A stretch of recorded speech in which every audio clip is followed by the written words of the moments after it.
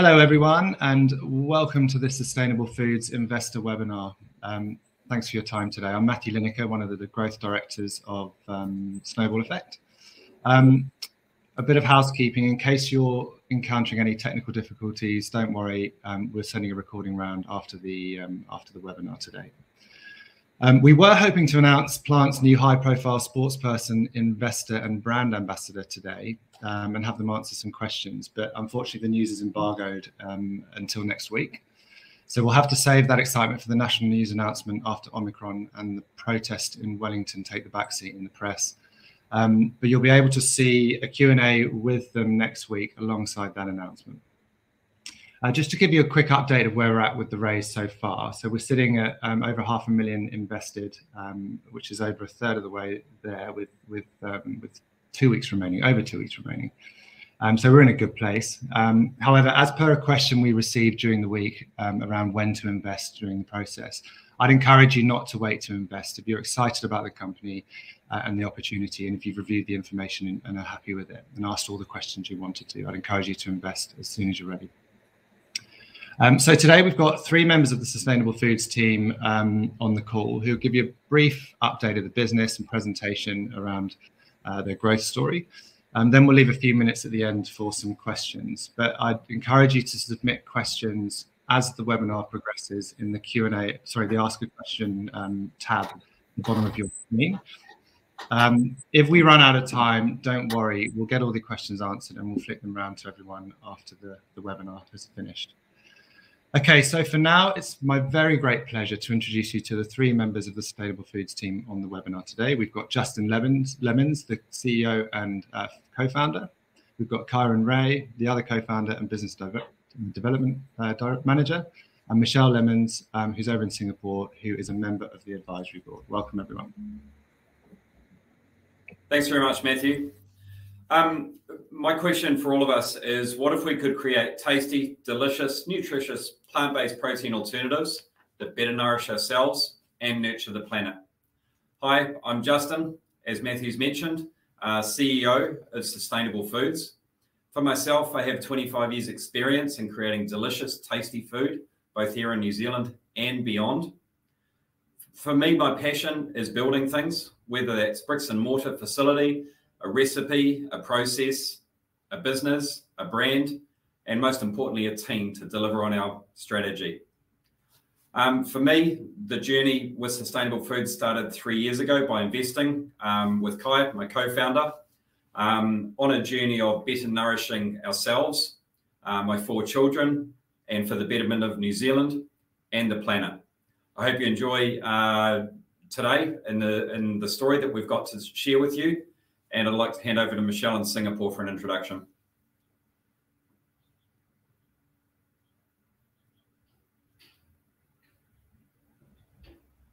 Let's go to Kai, shall we, while we wait for Michelle? Yeah, sure. Good idea. Thanks, man. Well, we'll just add that to the list of technical challenges this morning. Tēnā koutou, tēnā koutou, tēnā koutou katoa, ko Kyron Ray tōku ingoa, nau mai, haere mai ki Sustainable Foods. Hello, my name's Kyron Ray. I'm co-founder with Justin of Sustainable Foods. My background is in chefing.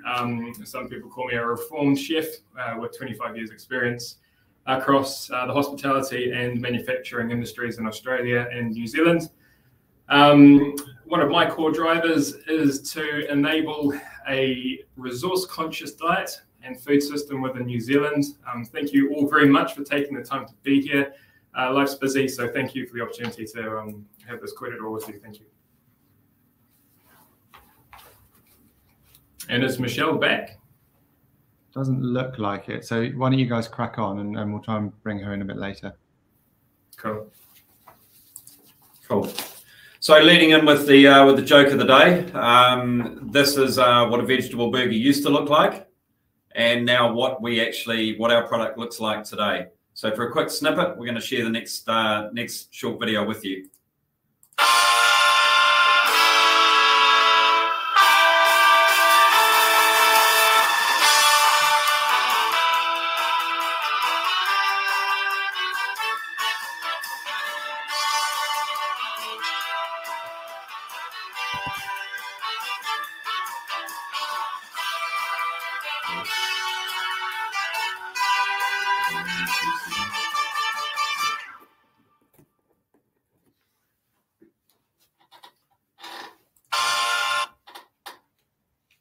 Fantastic. Hope you enjoy that wee snippet, and we'll get to share a little bit more of that that later as well. And no one had their volume turned up too loudly.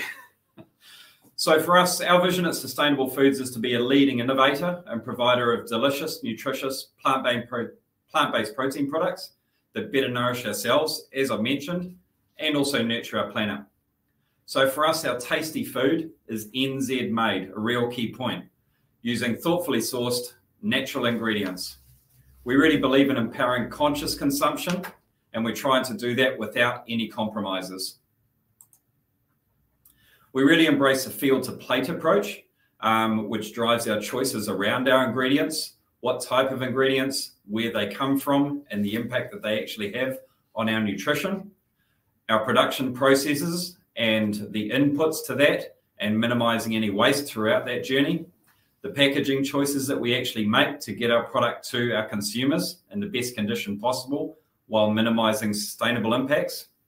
And then also, if we look down to the bottom of the slide, we've selected our 7 SDG goals, so the Sustainable Development Goals, put out by the United Nations, which are a key driver for business and governments and organizations in coming years.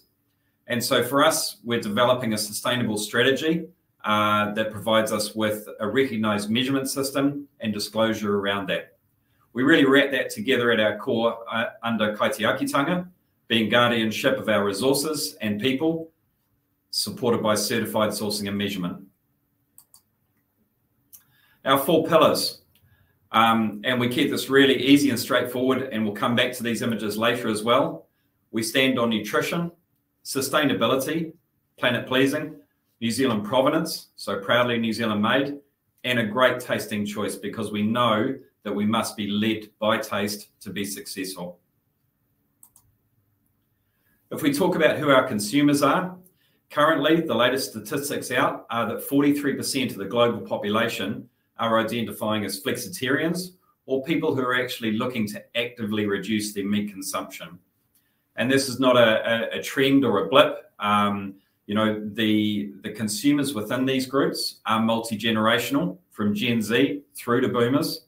And we've got people who are making these decisions for different reasons. We've got a rapid increase of vegetarian and vegan eaters. But again, we're appealing to the wider category of consumer. The primary reasons people are making these different choices is around healthier options, high nutritional value, and that's a key point in terms of what we offer in terms of protein content that Kai will talk about later. Better tasting, because it's got to be good again. And then ethical and kinder living choices, both for the environment and animal welfare. For us, our business strategy is really key. We're focused on growth. That's in the New Zealand market first, across the 4 channels, being retail, our supermarket partners, hospitality, which includes cafes, restaurants, and also our QSR partners, so our quick service restaurants, that Kai will talk about some of our partners there shortly. The third emerging category, which is our meal kit companies. And then the last, which is B2C, or direct to consumer, that we hope to be offering later this year. And then in addition to that is the growth driven through export, and we're looking to a pilot launch in mid-2022. Our next point of strategy is increased local ingredient sourcing, and Kai will talk about that shortly with hemp. We want to continue the development of our products, focusing on novel proteins, especially New Zealand-based proteins where we can.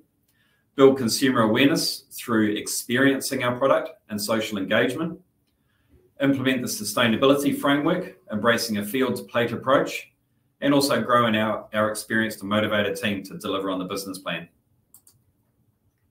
Thanks, Justin. So that's the business strategy. And I'm going to give you a little bit about our approach to product. So natural nutrition that tastes great is key, and addressing the plant-based elephant in the room, not highly processed.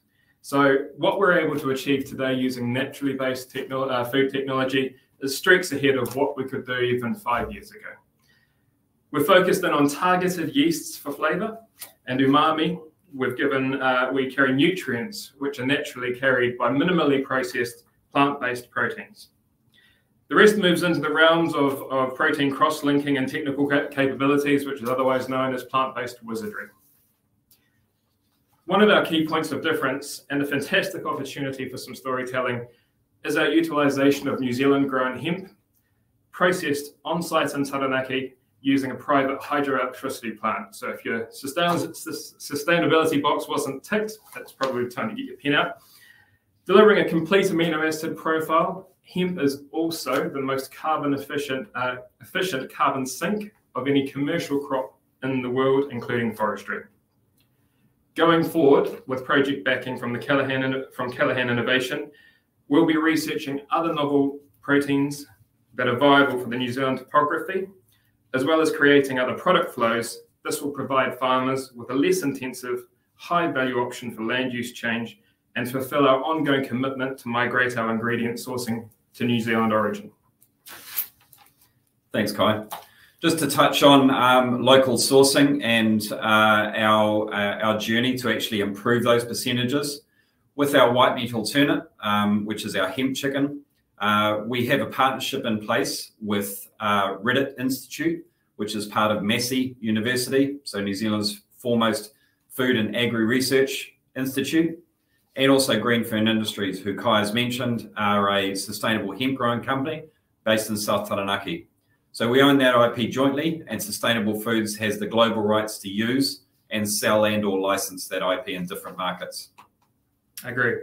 So 2022 also sees a massive delivery of NPD ahead under both our own brand and white label customers like Foodstuffs, with the PAMS brand, PAMS plant-based range, looking to be extended in both range and rolled out into their food service channels through Gilmore's and Trent's.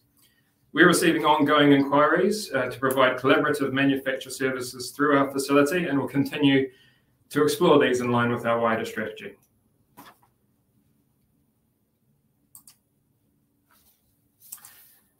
So, introducing our brand plant and our clever little asterisk. So, how do we tell the story? Justin's already spoken to our pillars, and this is how they flow through to our consumer-facing brand. Obviously, the heart, talking about healthy nutrition. A leaf, representing our tasty, just keep pressing play on that, Paul. A leaf representing plants, representing a tasty eating alternative. A fern, obviously, that's we're proudly New Zealand made, and the globe, acknowledging our responsibilities to Kaitiakitanga and caring for our planet. That's all right, next slide. That's all good there. So there are plenty of benefits to call out, hitting a few. Protein packed, one of the major ones. So our products carry up to 35 grams of protein per 100. And so to put some context around this, we've got chicken sitting between 27 and 31, beef in the ballpark of 26. We're a great source of dietary fiber, obviously not found in animal-based proteins.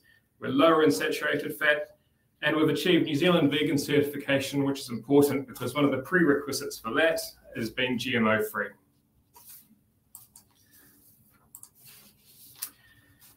So whilst we might be at the leading edge of new natural food tech, we're not new to the space. With over 40 years of experience, we've got valuable advantage in established, long-standing relationships in New Zealand's leading retail providers, Progressive Enterprise and Foodstuffs, as well as nationally represented customers like Hell Pizza, Burger Wisconsin, and Tank, to name a few. We're the primary plant-based supplier into leading hospitality organisation, the Kapura Group, across its 35 sites, and are carried by all major food service distributors. We're also really proud to feature on the menus of some of New Zealand's flagship plant-based restaurants like The Botanist, Mockingbird, and Nolita, which we headed down to recently to put our soon-to-be-released New Zealand-grown hemp chicken through its paces.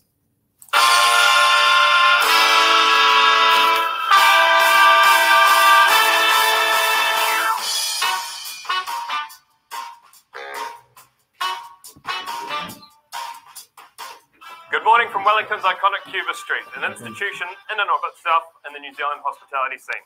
My name's Kyron Ray, co-founder of Sustainable Foods and our brand plant. This morning we're down here at Nolita to show you how to turn these into this. So, are you ready to make some plant-based magic? Let's get inside and see what the team at Nolita and Ben have been up to. Hey guys, my name's Ben. I'm the Product Development Manager for Plant. I'm here in the kitchen with Chef Loic. Loic, what are you going to be making for us today? Hello Ben, so today we will use M chicken for make the chicken parma. Awesome. I can't wait to try it, mate. Let's get in there. Let's go. The chicken from plants is pretty good chicken. We can cook on the plancha, on the pan. We can deep fry, we can crumb. It keeps the same texture, so it's pretty amazing. And this is something that, you know, obviously you're a professional chef. It's coming out of a proper kitchen. But this is something that people could do at home. Because the flavor in the chicken, exactly. It comes through already, just like you would for a normal piece of chicken. You don't need to drown it with extra flavors. No. It kind of speaks for itself. Exactly. For this, I just put salt, pepper, and olive oil because the flavor of chicken is very perfect as seasoning. Nice.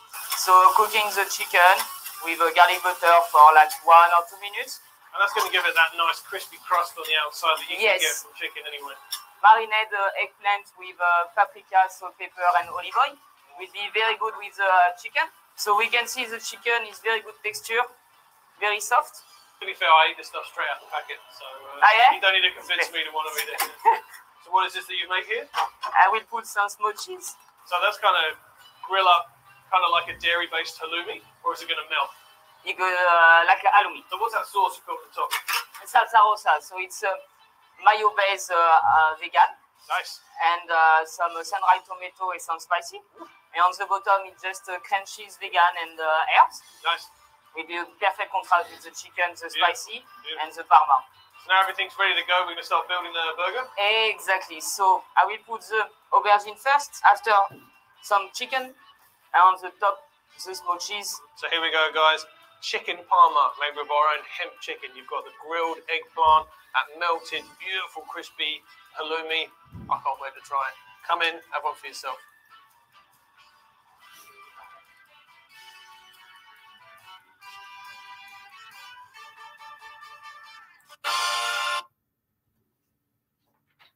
Fantastic. I hope that was enjoyable. Matt, I think we might have Michelle back online. We do. Fantastic. Yeah. Maybe now's a good opportunity to introduce Michelle before we get on through the rest of the presentation. Does that work? Sure, go for it. Great. Good morning, everybody, or good afternoon. My apologies. As per usual, your laptop disappears at the times that you absolutely need it. So great to be with you, Kai, and also the team from Snowball, dialing in from Singapore. My background's in business strategy, sustainability, and startups, and I've worked across lots of different industries and geographies. And it's been a great pleasure to be working with Justin and Kai over the last 2 years to help shape the story that we're bringing to you today. So I'll be jumping in later on in this webinar, but back to Justin and the team. Thanks, Michelle. Nice to have you back. Indeed. So a couple of quick points on how we've been tracking and where we're heading. So we've achieved 3% growth since December 2019, which is when we took full ownership of Sustainable Foods from a 50-50 joint venture. We've achieved growth of 209% rather, apologies, in the first half of 2021 versus the second half, and that's a calendar year. Currently, our channel split has changed quite significantly in the domestic market, and that's due to the challenges and the market shifts as a result of COVID. And we are currently sitting around 75% retail with 25% hospitality. Our current forecast for the financial year ending at the end of March is 1 million of revenue. The forecast and where we're heading, our absolute goal is 20 million plus forecast, targeted by 2025. How are we going to achieve that revenue growth? The key points is extending product ranging in current outlets, primarily through the retail channel, and then also the launch of new products. And we have 5 main product groups. International sales in the next financial year of just over $1 million. In financial year 2023, we're targeting 6.8 million of sales, and then taking that through to 2025 with 20 million plus sales, with export making up more than 40% of that. So as a progress update on the things that we have achieved against our strategy and plan that we mentioned earlier on, in the last half of 2021, we consolidated our 3 different sites into one site in Kapiti, which is a world-class and scalable facility. We took the opportunity to have a formal welcome where we had both local and central government, New Zealand Trade and Enterprise, Ministry of Primary Industries, Ministry of Business Education and Innovation rather, and also other important stakeholders. And then also that focused around our key partners being Reddit Institute and Greenfern Industries, which were part of the official launch of our pioneering hemp-based chicken. We secured product ranging for the current quarter and the coming quarter with one of New Zealand's top meal kit companies for more than 4 products. And we hope to be able to announce which company that is in the coming weeks. I'll hand over to Kai for a couple more points of our news, which he's touched on the first one. Yes, so again, we've got that funding coming from Callaghan Innovation for our research R&D project targeted at exploring viable proteins for the New Zealand topography. We were really proud to take out the New Zealand Artisan Award Chilled Deli category and paint a picture around that. That is not strictly plant-based. That is up against every product in the category. So a real win there.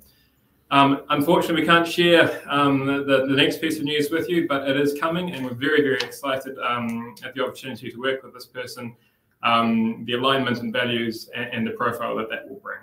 And then again, we've got some fantastic collaborations coming up ahead, some more news to announce with health, some further developments with Big Wisconsin, and the group of restaurants that work with Alita in the plant-based space ahead as well.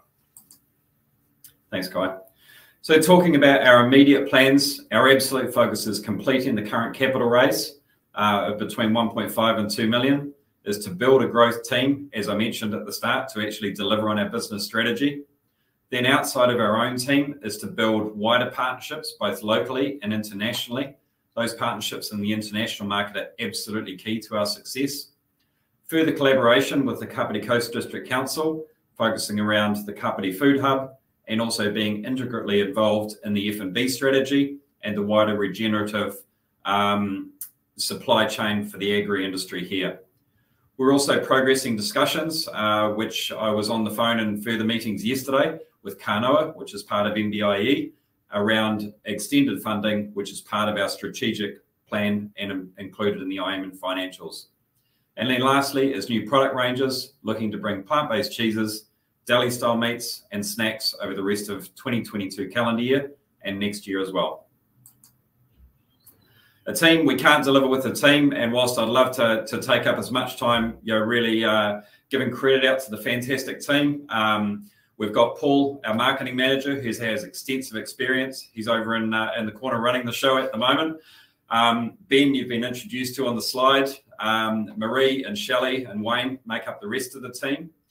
With our advisory board, you've just been introduced to Michelle. The 4th member of that, apart from myself and Kai and Michelle, is Owen Gibson from PwC, who's involved at a strategic level.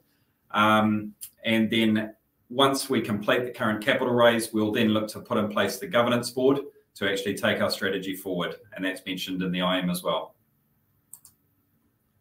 So look, really appreciate your time. Hope you've enjoyed the videos, and we'll hand back to Matthew to look at the engagement points from here.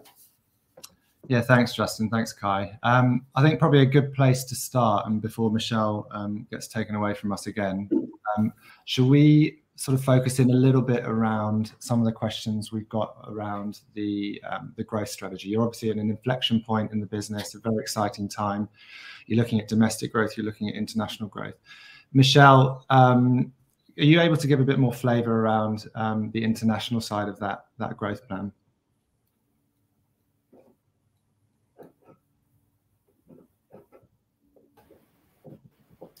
Great, thanks for that question, Matt. You can hear me okay? Yeah. I'm gathering yes. Thank you very much, guys.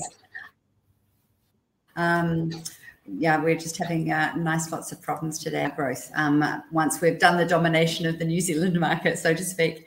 And we started that journey probably about a year ago in terms of investigating it. But before I do that, I just wanted to jump in and talk a little bit about the growth size of the market and the investment that's happening. For those of you who've been through the IM, you would have noticed the continued upward projection, whether it be by the BCGs, by Food Frontiers, by many different organizations talking about the investment that it's attracting. And at the moment, while the ranges are broadening and the countries are deepening and the brands, the growth overall is the thing that we're focused on internationally. And so if I look at what is the work that we've done and where are we targeting? Most people would be aware of the growth in the US and in Europe and UK, but the recent growth in Asia is probably surprising everybody. And that's a couple of twofold. One is the volume of middle wealth growth across the region. But also the region is much more open to having shall I say, not having meat as part of your day-to-day diet. And so when we evaluated the options, we looked at really focusing closer to home. And that actually syncs up pretty well with sustainability as well, because localization, whether it be in the sourcing of the goods that we have or in the market strategy that we adopt, is really important. And so we focused on Asia. We see that as a very large growing market with appetite, literally, and also the interest in the product. And so we've been working with NZTE, as you would envisage, and also working with specialist international consultants in New Zealand to bring about the detail around that strategy. So we narrowed it down to from all of Asia to a couple of target markets. And recently we've pulled that through to being focused on Australia as our first pilot market. We think that that's, number one, the team have experience in bringing in prior lives of bringing product to Australia, but we also see the customer bases as quite similar, but also the opportunity to differentiate around our hero products as being a really strong opportunity for us. And so we met up with the NZT guys in Australia last year and are furthering those discussions, and also discussions have started with different distributors looking to finalize the approach for that. And we hope to be in market second half of this year. I can handle more questions, but I think that's probably touches on the highlights for now, Matt. No, that's great. That's fantastic. Thank you. So you touched on the experience that you have already exporting and the experience you're drawing on from these organizations. In terms of the sort of the plant-based movement or industry globally, some people might look from the outside and look at the share price of Better Beyond Meats, and say, well, that's taken a dive since they went public. Do you know, are there any headwinds that they're seeing just generally in the industry, or is it just that sort of specific fact that it's listed? Is it overvalued? What's your view on that? Look, and hats off to Beyond and Impossible. They've made some major inroads in helping consumers in their journey to understanding how plant-based protein can be part of their day-to-day diet. So as an organization, they've certainly front-footed and helped change consumer patterns. However, they've also chosen to place themselves at the really premium end of the market. And so we believe that plant-based protein should be accessible for all and should become a part of day-to-day diets, rather than being seen as an extremely exclusive for only those who can afford. So I think one of the things is they started off with quite high pricing. I think also their penetration into markets has been good. One of the things that's really important to our product, but also to those purchasing it, is that we're actually supporting local business and local entrepreneurship. And I think that is a really important part of the value that we're bringing to the table, as Justin talked earlier about our pillars and about New Zealand produced. So we envisage their pricing their pricing points have come down over the prior years. Ours don't need to, because we've already priced them at the right point for the market. And now we're not super commodity and we're not super premium. We're about putting a price in place that is accessible and available for all. I think there's going to be a lot of rationalization, as you have in new industries, but I think we're on really solid footing. The team that you've got in front of you have got really good experience in food production and knowing how these things work and how to estimate the costs and bring about value. And they've also got the relationships. And I think that's one of the key things in this part of the world that makes it a really strong difference. So there's a couple of differentiators for you. Yeah, thank you very much. So Justin, if we sort of bring it back to you and think about domestically and the sales process there and the marketing side of things, we've had a couple of questions in around do you have specific strategies in place for marketing that make it a bit lower cost, because your budget forecast can be someone's perceived as being slightly lower than what one might think for a growth business. But I understand you've got a few things in place that you're working with there. Can you expand on that a bit, please? Yeah, absolutely, Matthew. I think the key point in terms of what we stand on, and Michelle's, just talked to some of the international valuations, and what's going on, and is that just an adjustment for essentially, either an overvalued company and/or product that's actually unrealistically priced.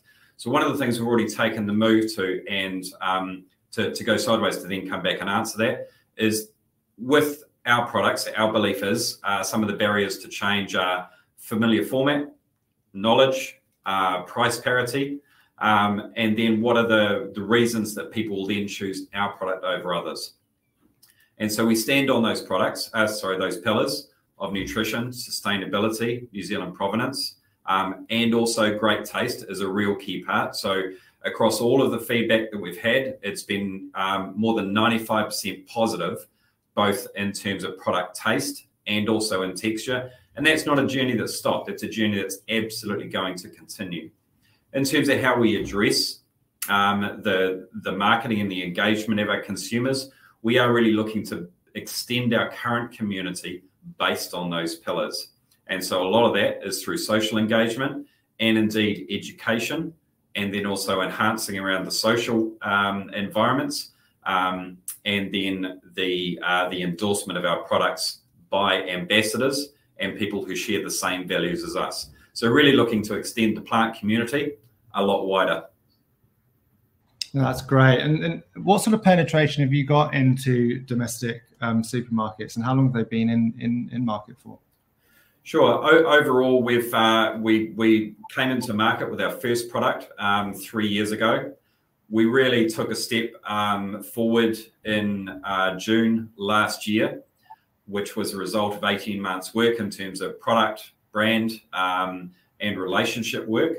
So I think it's important when we talk about penetration that we understand the numbers that we're talking about as well. If we look at the two major retail chains, the banners being Countdown, and then also under Foodstuffs, we have New World and Pack and Save. Together, those two companies, the main and primary stores are around 350 plus. But if we then also take into account the wider banners, where we look at Super Value, Fresh Choice, Four Squares, and further extensions, there's 650 plus stores around that. So the metrics that we talk about in the IM are across those entire store numbers. But to come back and answer the specific question around our current core products in the two main retailers, with Countdown, we're currently ranged in 85% plus of the stores with the core products we've got in there. And with Foodstuffs and the main New Worlds and Pack and Saves, we're more than 45% ranging on the core lines. That being said, remembering that we did the main launch of these products into market mid last year, and then the environment has been very challenging. We talked about, how are we going to convert and get people to continue to follow our brand and go, not just have the products on shelf, but actually come into people's baskets and take them home and eat them. A key part around that is the experience of actually eating and tasting the product, and being able to do in-store tastings has been all but a non-event over the last 8 months, effectively, as a result of COVID and conditions related to that. Hospitality industry, which forms a core part of our business. We've been working really hard with our partners, but they've had restrictions. And so then again, it comes back to we're working as hard as we possibly can under the current market limitations, but all other suppliers and customers as well are facing those same challenges. Yeah, that's right. That's right. When a customer goes into store, just thinking about the experience, where is the product placed? Can it be placed in different areas of the store? Where's best in your mind for placing the product? Well, the multi-million-dollar question in terms of how long is a piece of string, I think that's a great one, Matthew. I think there's a real key point here is we are not looking at this in isolation, either from our seats here in Kapiti, or from ourselves as Plant and Sustainable Foods, or a food producer, within this room where we've got 60 years plus experience. which makes us all sound really old, but remember, it's combined experience. It's mostly you. Is we are well aware of worldwide trends and also the surveys that have been done in the main North American and European markets as well. And the findings that have come out of that, and New Zealand's main retailers have also gone across and experienced those markets. I think the key point is that this is about choice. And as we've talked about, it's about conscious consumption, choice without compromise. Our target consumer, the 40% plus of flexitarians and meat reducers. So the answer is, those, because of that mix of consumers, they don't shop in one specific location in the supermarket. So in Countdown, we have our products in butchery currently and are looking to extend that.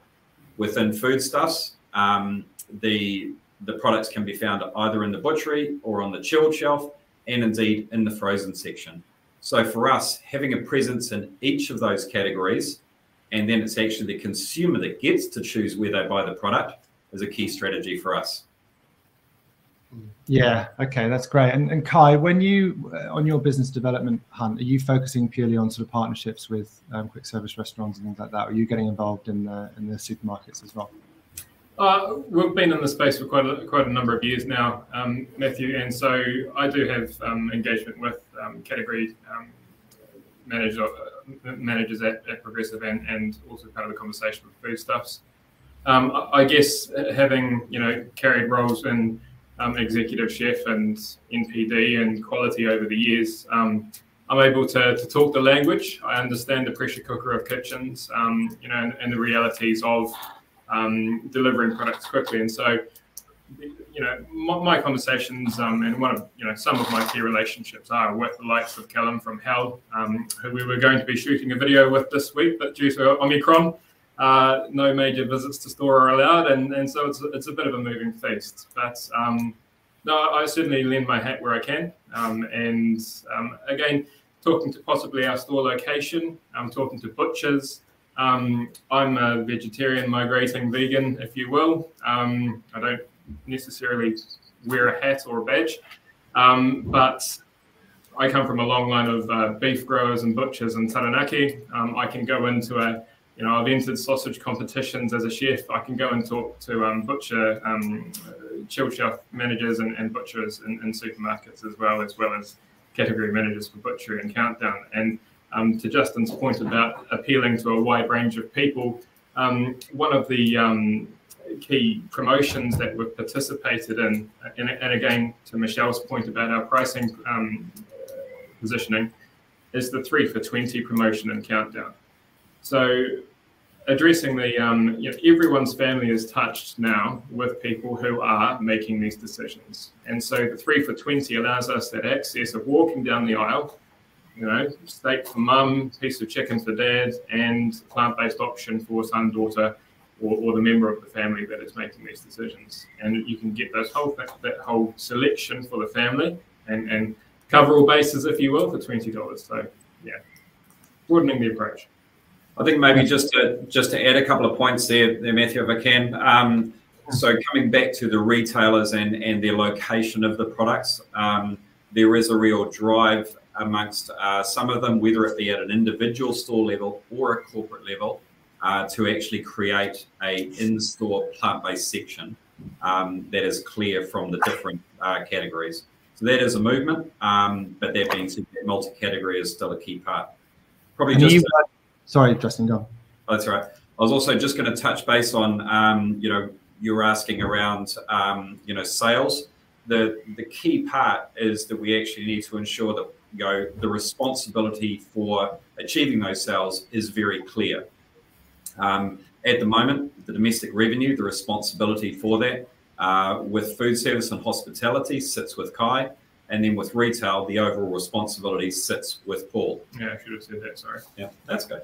But a key part in terms of our use of our funds, is to invest in our 3 core areas, being our product and also our plant and equipment to actually produce the product, and then in people. So when we've completed the current round, we'll then be investing further in our people to complete those duties. And at that stage, the responsibilities for domestic sales will sit with one person overall, with the expectation that that will be a product manager who has responsibility for revenue and also margin on the products as well. Right. I mean, if we keep on the theme of people, Ed's asked a question around who's bringing in the sort of the business nous. Sounds like we've got great product people. Who's bringing the business nous? And I would say the whole exec team shares that sort of business nous, including the advisors, Michelle, PwC. But perhaps you can just give a bit more flavour, guys, around your experience in that. Yeah, absolutely. So I suppose the key point there is who's bringing in the business now, and indeed, is it proven or any good?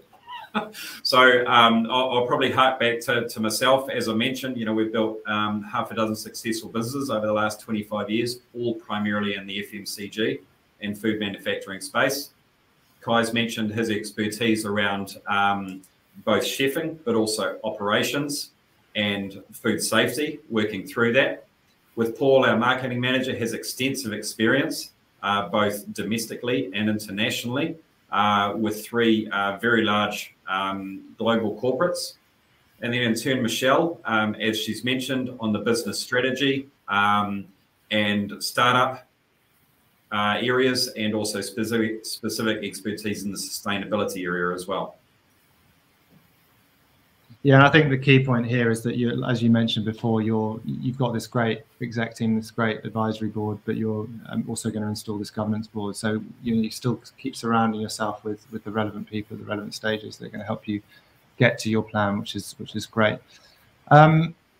Question coming around sort of competitive analysis. Can we have some further competitive analysis? Are you able to just sort of shed light on the New Zealand competitive landscape a little bit, and then perhaps Michelle sort of touched on the international space, but maybe we could broaden that a little bit. Yeah, absolutely. I'll probably touch on the domestic scene, and then maybe Michelle can come in on the international side of things. I think what we've seen is, for us and our interpretation in terms of what's been going on, is we talk about the need. And the need is around, population growth and current systems not scalable, and climate change, and then one of the key points being a diet that's higher in vegetables and plants is scientifically proven to be better for you. So if we come back to our pillars, being nutrition, sustainability, NZ provenance, and great taste, I think in this area, one of the things that's been lacking for the last couple of decades is delivery of great taste, and in turn also delivery of great texture. And we've had fantastic feedback across the board from the consumer groups that we've actually engaged with. And so that brings me around to the point in terms of talking about the competitors. We definitely have domestic competitors in New Zealand, but really for us, those are focusing on a single line of products, whereas we have multi-groups of products. And indeed, a lot of the competitors that are actually on the shelf currently are actually international products that carry obviously a pretty high footprint around sustainability, but also a pretty hefty price premium as well.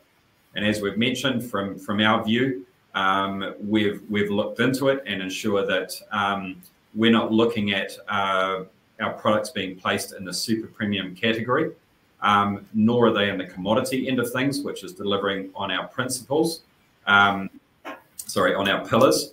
And so the key point is we've already addressed that price parity to provide a really good offering with a fantastic taste, great textual delivery, and also stood on our pillars. So we think we have a real edge in the market, and that's all about executing on our business plan, and again, investing in our team and the structure behind that on the completion of the capital raise. Sure. Yeah, absolutely. Maybe you could just touch on your thoughts on the international market for competitors. Yeah, sure. So look, building on what you were saying about the customer type as well, I think one of the interesting things in this part of the world, as an outside of New Zealand, is we're also then appealing to vegetarians and vegans. So we're going to get best of both worlds, where we've got basically people who are flexitarians and then also the other side of the camp. So you've got some of the traditionals that we talked about earlier, like Beyond and Impossible, who've made great inroads and entry into this part of the world. You've also got some regional players, things like Omnipork, And it's an interesting, and the reason I bring out OmniPork in particular is they've really catered for Asian tastes. And so Justin and Kai talked earlier about our white meat alternate, which at the moment we're pulling through as chicken, with the asterisks, of course. And that in itself is a really appealing product in this market, as is pork. And so that their specialization in this area has come through quite strongly. There's also local players. So Singapore's become quite a hub for starting up new players. So some of you who have done some investigation online in the last week or so may have noticed products around brands called Tyndall, Kirana. There's been a lot of investment in this region, but the competition changes quite a lot when you come to Asia, away from a traditional red meat alternate or white meat alternate. That's where you start to see a lot more about jackfruit or mushrooms and ... And so the competition broadens. But having said that, sustainability linked to the product is still fairly early in its genre, I would say, up here. And so the linkage that our product has brought through in the brand is a really critical thing. And New Zealand products are seen really, really well outside, especially in Asia. And so we believe that that's something that we can really draw on in the competition, as well as the uniqueness of the product and its taste. Thanks. So with hemp, are you the only guys using hemp in your products in this way? I think that so hemp has been used in a number of dietary forms as it's been worked through approvals and regulations over the years. As a primary substrate for a product, our chicken alternate, our hemp chicken, is regarded as a world first. So as far as we're aware, there is no one else doing it. So it's very exciting to be bringing this one out. I think possibly to Michelle's comment as well about New Zealand provenance and competitive analysis. If I can leave a question hanging, possibly, throw it back at you. What's to say that what's been done with other food industries from New Zealand and the reason and the motivations for people buying those products can't be done with plant-based? Yeah, that's right. I think probably just to add into the first part of the question, Matt, with hemp as a world first, we got recognised and shortlisted in the top 10 out of 250 global entrants last year with Future Food Asia, with the focus being our hemp chicken. So I think that in itself is great recognition of the steps that we're actually taking in the journey we're going through.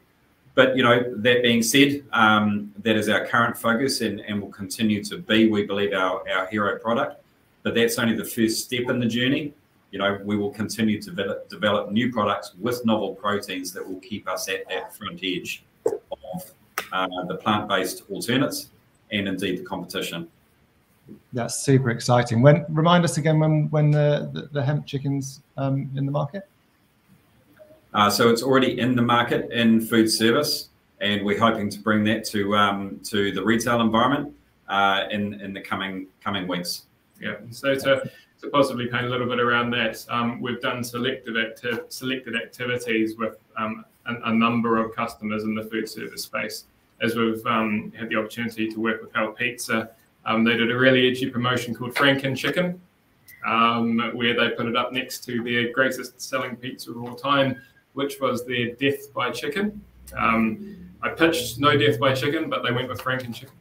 And that sold a ton in a week, and we couldn't keep up. It just flew out the door, or flapped out the door, didn't flap. We also worked with Tank towards the end of last year with a promotion called their Vegan Cowboy. And the format's two entirely different uses for this product. Hell Southern Fried style, with Tank raw and shredded directly into a wrap, which covers the grounds of what you'd be doing with this product. That's great, and it's so exciting. And there's, as you've sort of mentioned, you've got some great products coming to market. There's a few bits and pieces already in there, obviously not of the same sort of quality. But is there? Leon's asked a question around strategies being put in place to convert more people to being more plant-based. Are you part of a wider conversation with other organisations, other companies to try and push that agenda on? How are you approaching that side of things? Yeah, I think that's a great question. I'll probably speak to the first part of that, and then Kai can definitely join in on that on some of our social engagement as well.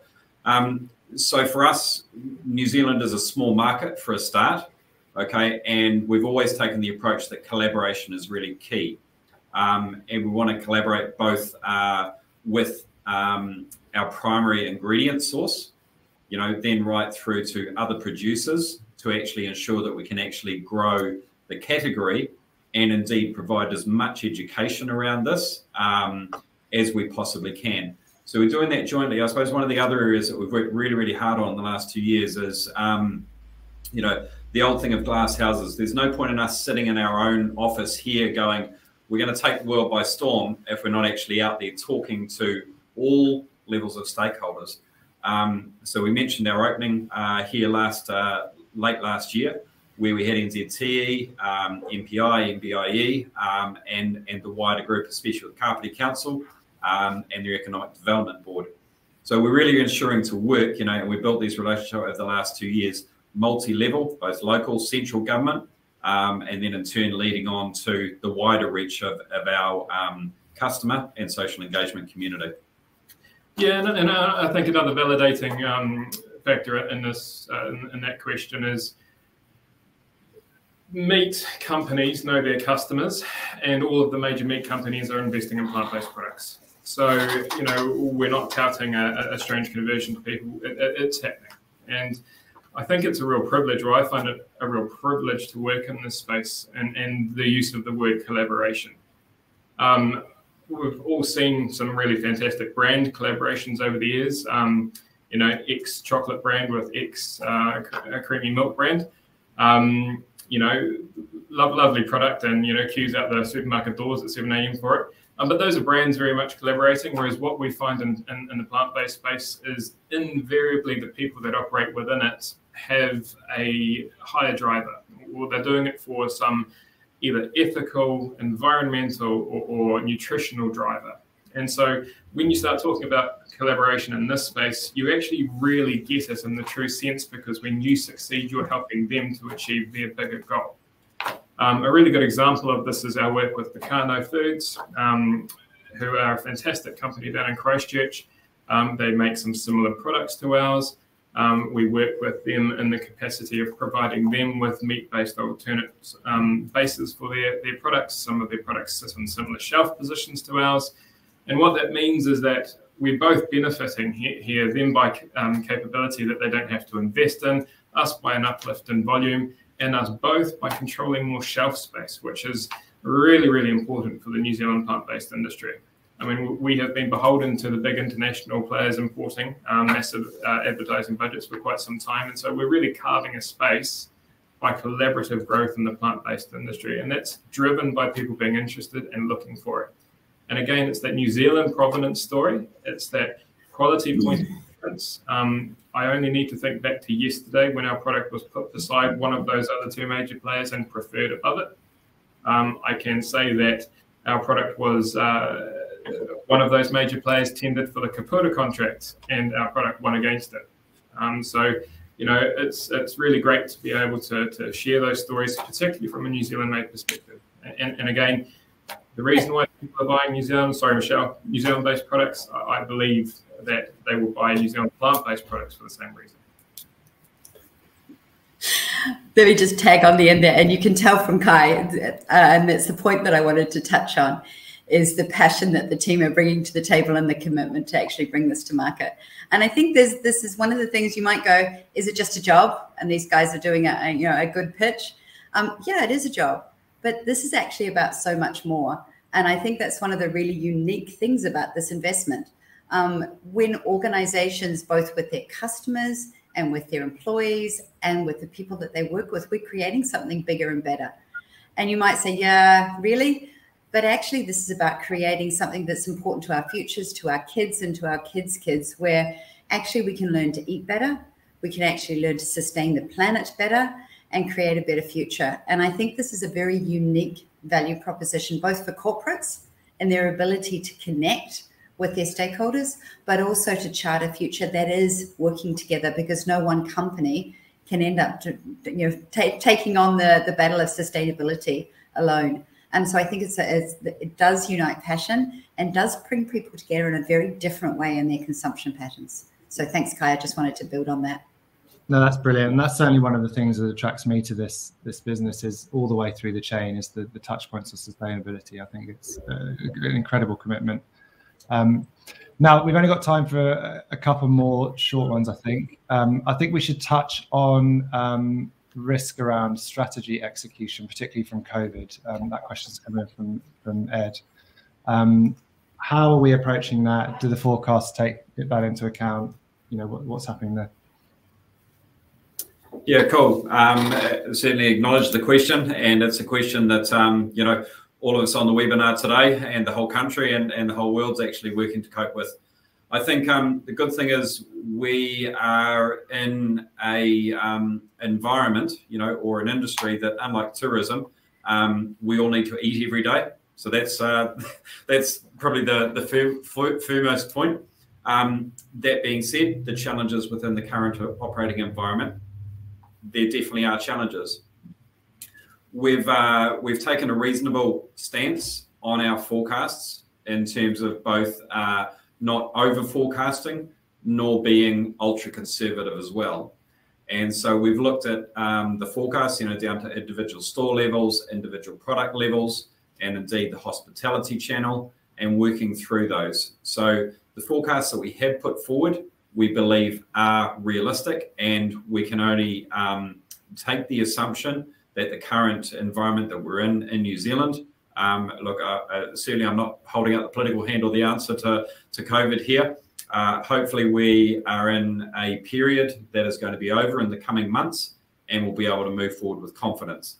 That being said, I or anybody else in the room, I don't think, can actually predict that with absolute confidence. So the forecasts that we've got in place are based on the information that we have.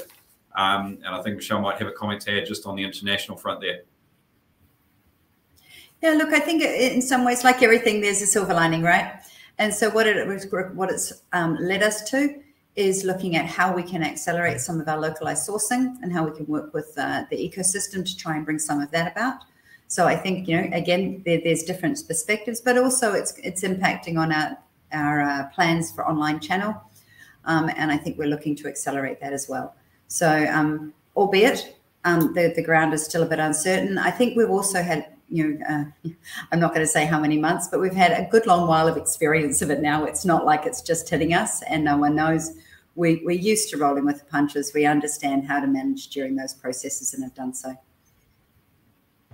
Yeah, absolutely. Right, last couple of questions I can probably answer. One from Stephen: how will Sustainable Foods assist shareholders to sell their shares in the future? So this is talking about an exit. So Stephen, when you invest into a private company, it means it's a relatively illiquid investment. It can't easily be traded away. So you're investing into Sustainable Foods for the long term until you can start to see that return, either through an exit, which is either a trade sale, or they decide to list, or through any return on investment through a dividend, which in this instance there's no intention to provide a dividend. Matt, sorry, I'm not sure that it's just us, but your audio is going quite quiet. Oh goodness, sorry. Is that any better? Shall I come closer? No better? Speak louder. A soft English tones. Right. So exit through a trade sale or a listing, IPO, or through dividends. There's no intention to provide any dividends over the next few years, but the board will always reserve the right to do that. So long story short, you're investing in Sustainable Foods for a period of time. You won't see an exit until those scenarios that I've talked about. So it's a relatively illiquid investment. But you're helping a solid Kiwi company grow, get to a stage where it's going to go into the international stage and provide a return. In terms of recording, Glenn's asked where we can view a recording of the webinar. We'll send that round to everyone afterwards, Glenn. So as the fact that you've come onto the webinar, we've got your email address, so we'll just send that through to you, no problem at all. I think that's about all the time we've got. If any more questions come through, if anyone has any more questions they want to get answered by the team, click them through to me on email, matt@snowballeffect.co.nz, and I'll get those answered for you. But for now, thank you very much all for coming. Thank you, Kai. Thank you, Justin. Thank you, Michelle. Terrific presentation, great answers, great questions from the floor. And we look forward to engaging with you on this investment offer in the coming days. If anyone's got any questions for the offer specifically, again, please come straight to me. Thank you very much, and we shall hopefully see you again. Thanks very much. Thank you much, everyone.